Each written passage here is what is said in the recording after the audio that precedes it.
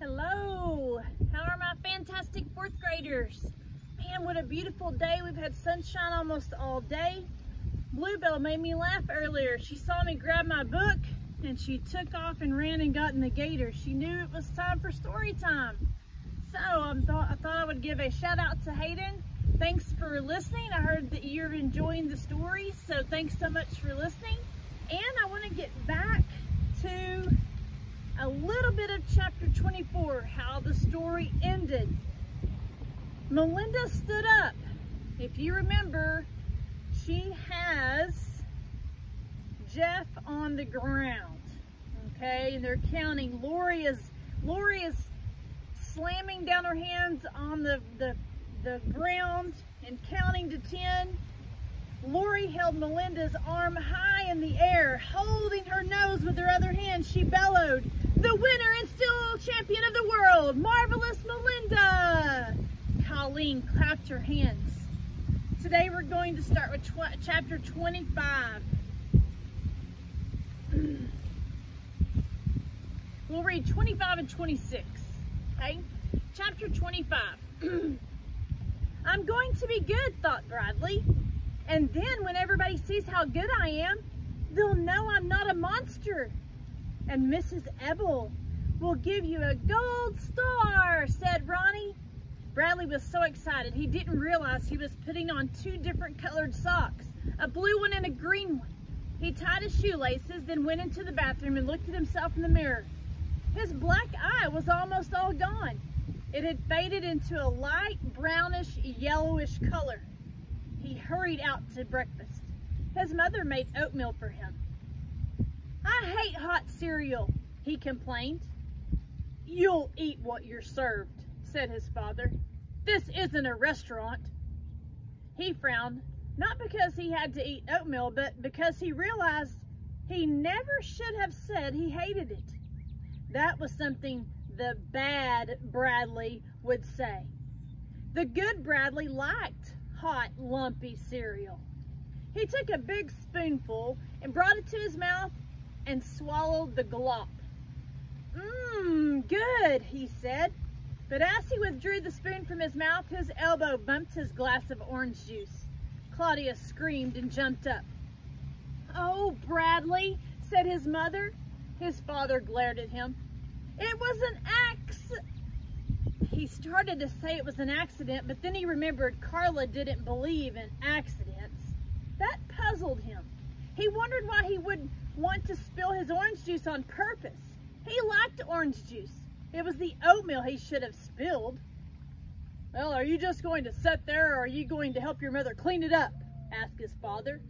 He picked up his napkin to help, but his mother told him to stay out of her way. "You'll only make a bigger mess," she said. Silently, he finished eating. As he headed back to his room, Claudia burst out laughing. "What's so funny?" he demanded.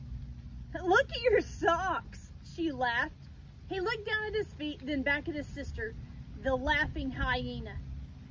"Thank you, Claudia," he said. "I appreciate your sharing that with me." She stopped laughing and stared at him. He walked into his room, sat on the edge of his bed, and took off his sneakers. "Wow," said Bartholomew, "you were so good. I would have punched her face in if I was you." "He's going to get a gold star today," said Ronnie. Bradley changed his socks, but once again he was so excited thinking about the gold star that he didn't pay attention to what he was doing. He took the green sock off his right foot. He took the blue sock off of his left foot. He put the green sock on his left foot and the blue sock on his right foot. Then he put his shoes on and left for school, determined to be good. He walked into class and took his seat. Last seat, last row. He sat up straight with his hands folded on top of his desk. He tried to hold back his excitement as he glanced at the chart on the wall next to him. Jeff came in and sat down. Last seat, second to last row. Bradley saw him out of the corner of his eye and then turned to get a better look. Jeff had a black eye. "What are you staring at, Chalkers?" Jeff snarled. Hey, you two look like twins," exclaimed Sean, the girl who sat in front of Jeff. Turn your ugly face around, Jeff snapped. Oh, shut up, Bradley, said Sean, turning around. Bradley looked at the back of Sean's head. She still thinks I'm a monster, he realized. But once I get my gold star, then she'll know I'm good. For the rest of the morning, he sat at attention, with his eyes fixed on Mrs. Ebel. He kept wondering if she had noticed how good he was yet. As he walked outside for recess, he was almost certain there'd be a gold star next to his name when he returned. Curtis and Doug, two of Jeff's friends, came out of Mrs. Sharp's class. "What's the big idea?" asked Doug. "Hitting Jeff when he's not looking," said Curtis. "Huh?" said Bradley. Doug pushed him. He stumbled backward into Jeff, who pushed him back the other way. Bradley looked around. He was surrounded. "Jeff's our friend," said Robbie. "Yeah," said Brian. "You hit me when I wasn't looking," said Jeff. "And my hands were full of groceries. I didn't want to break the eggs." "Chicken chalkers," said Dan. There was a space between Andy and Doug. Bradley dashed through it and ran across the playground. Jeff and his friends chased after him. Bradley looked back at them and smashed into a girl standing on one foot. The girl fell onto the hard hopscotch ground and wailed. "I'm telling, Bradley," said one of her friends. I'm sorry," Bradley said hopelessly, then continued running. He ran up the concrete steps and entered the school building through the auditorium. From there, he walked quickly to the library. "What do you want, Bradley?" asked Mrs. Wilcott, the librarian. Nothing," he muttered as he sat down at one of the tables. He leaned his head against his hands, propped up by his elbows. "What if Carla's wrong?" he worried. "What if I really am a monster?" "I don't want any trouble from you, Bradley," said Mrs. Wilcott. Chapter 26. "We'll get you at lunch, chalkers," Robbie whispered as Bradley returned to class. "You're late," said Mrs. Ebel. He sat at his desk, last seat, last row, and looked at the chart on the wall next to him. Of course, there was no gold star next to his name. He had already done 3 things wrong. First, he had knocked over a girl and made her cry. Second, he was late getting back to class. And third, and worst of all, his name was Bradley Chalkers. As long as his name was Bradley Chalkers, he'd never get a gold star. They don't give gold stars to monsters. They beat up monsters. He looked around at Jeff, Robbie, Russell, and Brian. He had to concentrate very hard to keep from crying. The worst part wasn't getting beat up. The worst part was that he knew everyone would love it so much. He imagined the whole school, the boys, the girls, and even the teachers standing by and cheering as Jeff's gang took turns hitting and kicking him. When the bell rang for lunch, he slowly took his paper sack out of his desk. "We'll be waiting for you outside," Jeff said to him. Bradley watched him walk out the door. He walked slowly toward the front of the room, then suddenly dashed out the other door and into the hall. "Bradley, come back here," Mrs. Ebel yelled. He kept running. So what if he got in trouble? What difference did it make? He pulled on the door to the library. It wouldn't budge. The library was closed during lunch. He tried to think of somewhere else he'd be safe. "There he is," said Doug, stepping out of the auditorium. Bradley turned and ran back the way he had come. He rounded a corner, then stopped and made a quick and desperate decision. He opened the door to the girls' bathroom, closed his eyes, and he stepped inside. He opened his eyes. Luckily, the room was empty. He held his breath and listened. Nothing could be worse than being beaten up inside a girl's bathroom. "They'd probably stick my head in the girl's toilet," he thought. He waited. He didn't hear anything. He looked around. The floor and the bottom half of the walls were covered with green tile. There were 2 white sinks and a paper towel dispenser. There were 3 toilets in 3 separate stalls.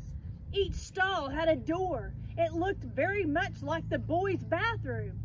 Girl toilets appeared to be the same as the boy toilets. He was disappointed. He couldn't risk going back into the hall. He leaned against one of the stalls, reached into his brown paper sack, and took out his roast beef sandwich. Someone was opening the door. He quickly put the sandwich back in the bag and hopped into a stall, closing the door behind him. He stood on the toilet so his feet couldn't be seen. He listened. He heard a person walk across the tiled floor and then enter the stall next to him. He covered his mouth with his hand as he heard some familiar but very private sounds. At last, the toilet flushed, and he heard the person zip her pants and walk across to the sink. He heard the sound of running water, and then a paper towel pulled down from the dispenser. Finally, the bathroom door opened and shut. He exhaled, hopped off the toilet, and stepped out of the stall and froze. Two girls were staring at him. One was the girl who had used the toilet next to him. The other had just entered. He wondered which was which. Then he heard the loudest scream he had ever heard in his whole life. That answered his question. He darted past them, opened the door, and flew into the hall. He rounded a corner, came to a door, and pounded wildly on it until it opened. "Bradley?" said Carla. "Hello, Carla," and he held out his hand. "It's a pleasure to see you today." All right, guys, that finishes up chapter 26. Were you expecting Bradley to end up in the girls' bathroom too? I hope that you can tell that Bradley is trying to make a change. We are to that top.